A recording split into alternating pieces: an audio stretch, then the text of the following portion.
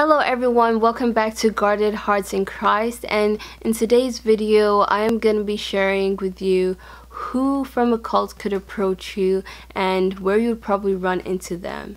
So let's read 2 Corinthians 11 verses 13 to 15. So it says, "For such people are false apostles, deceitful workers, masquerading as apostles of Christ.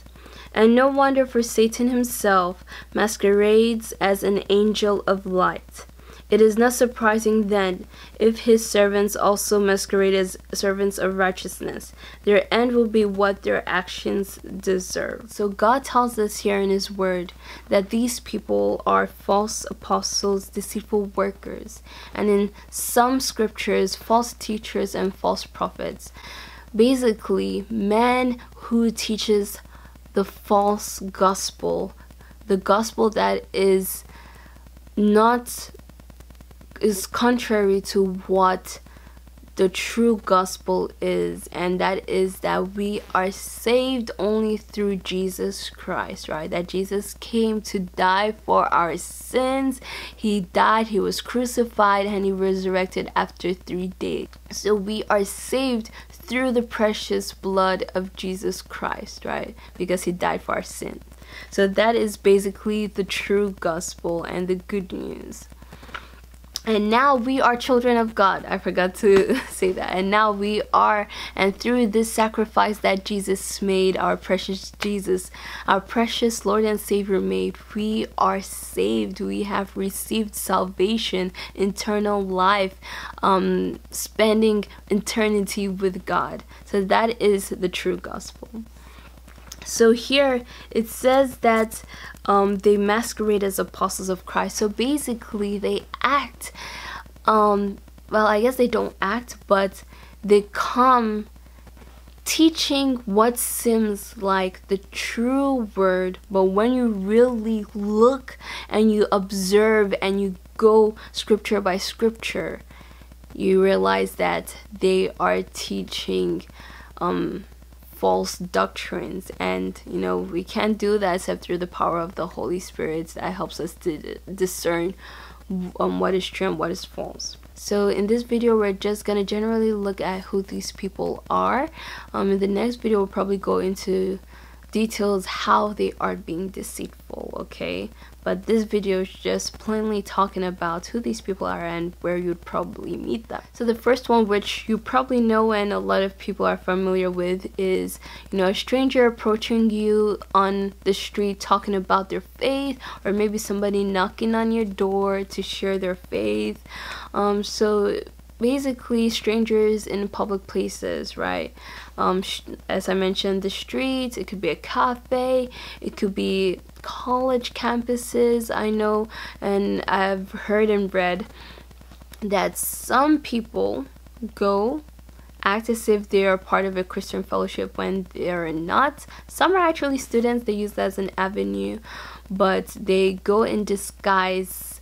They go under the disguise of a different name other than the organization. So for example, other than Shincheonji, they wouldn't say that they're from Shincheonji, they'll say they're from the Light Bible Fellowship.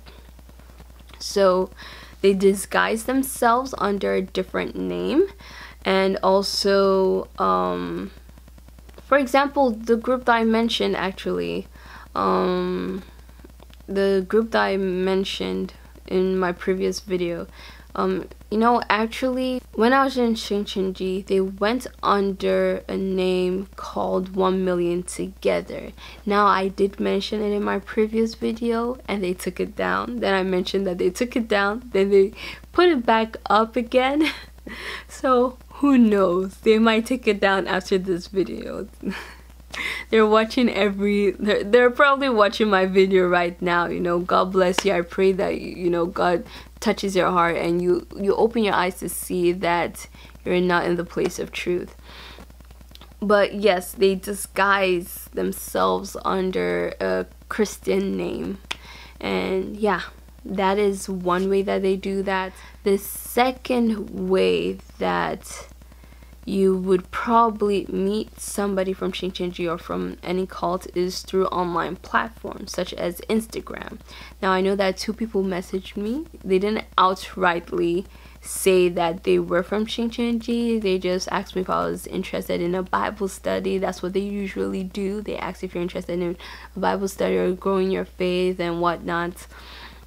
And I did try to kind of hint at them that they should be careful, but they politely and respectfully, you know, rejected me. And also, you know, I just told them and politely rejected their invitation. I'll now probably not receive any more messages from them because they've probably blacklisted me, but that doesn't matter because I'm on God's book of life by the grace of God, so I don't really care. So yeah, it could be through Instagram, it could be through Facebook, it could be through online dating. As you've heard from my testimony, I was recruited through the friendship section of the dating app called United Young.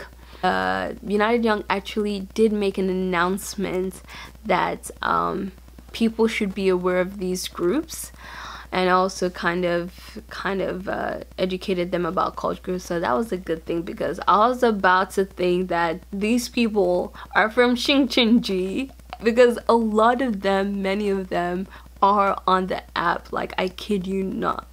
When I entered into Shincheonji, I saw a lot of their faces. I was surprised. Whew. But yeah, I did. You're probably wondering, did I ever mention it to the leader? I did, but the leader was like, well, you know, people are there trying to make friends or trying to meet other people, but she didn't tell me that they were using it to evangelize. I found out later when I was in a small group that they were using the app to evangelize and they had to stop, but some people were still using it to evangelize, and I was trying to use it to evangelize too, but I'm glad that I didn't. And yeah, so just to backtrack a little bit to the first point, when they approach you, they'll probably ask you to do a survey, or, you know, to answer a question, or they'll invite you to an event, such as like a movie event. I think one flyer I saw, a cooking event, New Year's event, Christmas event, any event that you could think of.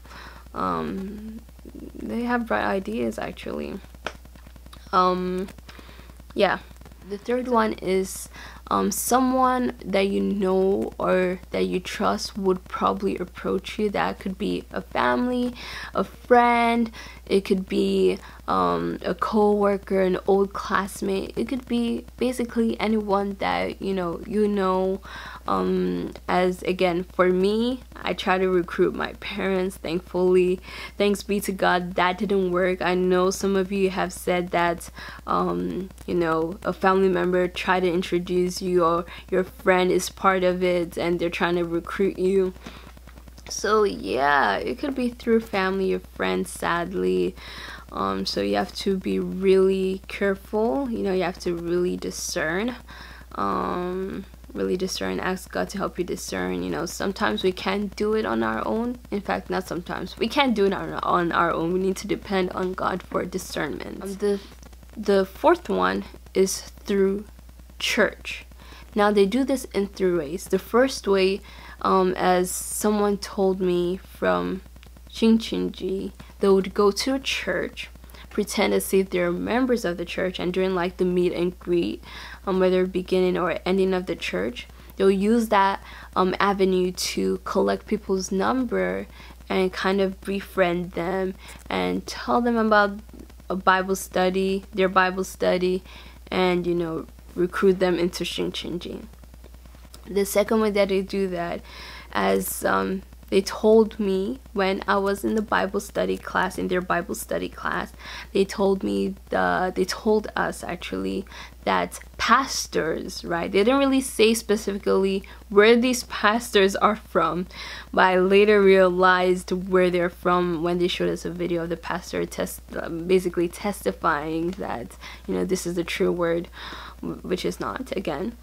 But they basically call up this pastor saying that, you know, they're offering free Bible classes. I mean, which they are, again, it's not the true word of God, okay? It's not the true gospel.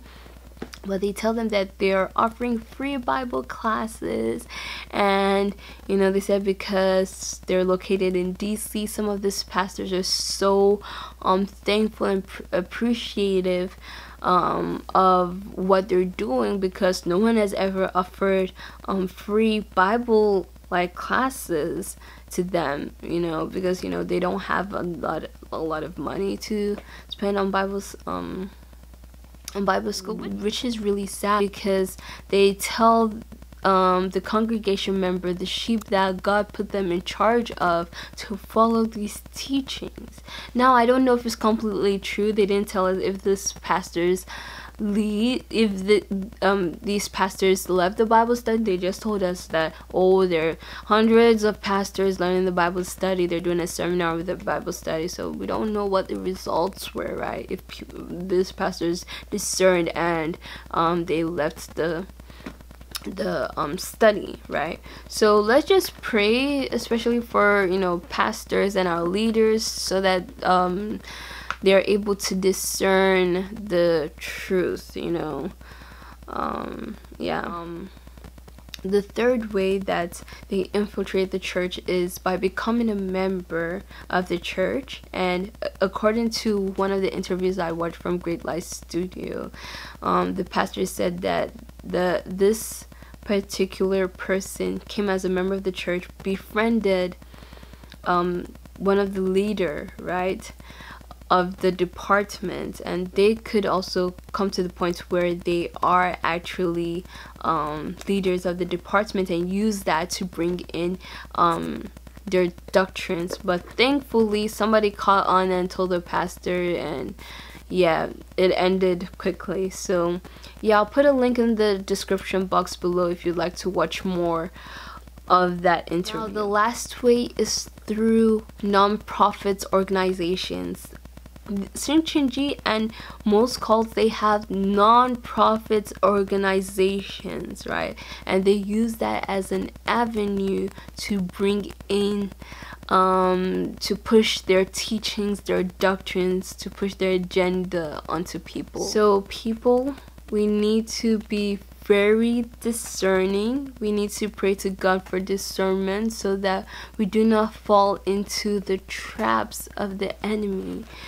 Again, I'm not saying this to put fear in people so that they don't talk to people, or, you know, talk about their faith or reject, you know, people. No, I'm not doing that, you know. Be open, but yet be discerning. Ask God to help you to discern if what this person is saying is true or if it is false, okay? Again, and I've said it many times, these people, most of them, they do not know they are being deceived, right? Their eyes have been closed, right? Their spiritual eyes are closed. They're in complete darkness. They don't know that they're being deceived, right? But they are being deceived and destroying many souls, right? They're being used as a tool for Satan to destroy many souls. So, you know, use that, in fact, use the discussion to share the true gospel with them. God will definitely open their eyes, you know, just as he opened my eyes, he probably opened your eyes, whoever is watching, and he has opened other people's eyes. He will definitely open their eyes too, to see the truth. Now, I want to say this for those who are probably scared of leaving the cult, Shincheonji, whether it's Shincheonji or any other cult, please do not be afraid. It's better to leave there being scared, not knowing anything like what's next, than to continue to stay there in deception, because the end is destruction. Okay, the end is destruction, and for you to continue deceiving souls while knowing that you are being deceived is a very dangerous place to be, my friend. Again, the Bible says, let's read what the Bible says. It says their end will be what their actions deserved, right? And in one scripture it says they bring upon themselves swift to destruction. You know, every soul is precious in God's eyes, right? Every soul is precious to God. So you knowingly know that you're in a cult, and yet you are bringing other people into that same cult. You're destroying their lives, and you're also destroying yours. So please do not stay there if you already know. Run as fast as you can. You know, God is with you, God is protecting you, and God will definitely bring you out of whatever teachings that you were receiving, you know. Yeah, God will save you. He saved me, and he saved others, again, as I mentioned. So he will definitely save you. Trust in him. In the next video, I'll be talking more about, you know, false doctrines, what they are, and what manner are these people being deceitful, what makes them deceitful according to the word of God. So yes, I will see you in the next video. Bye.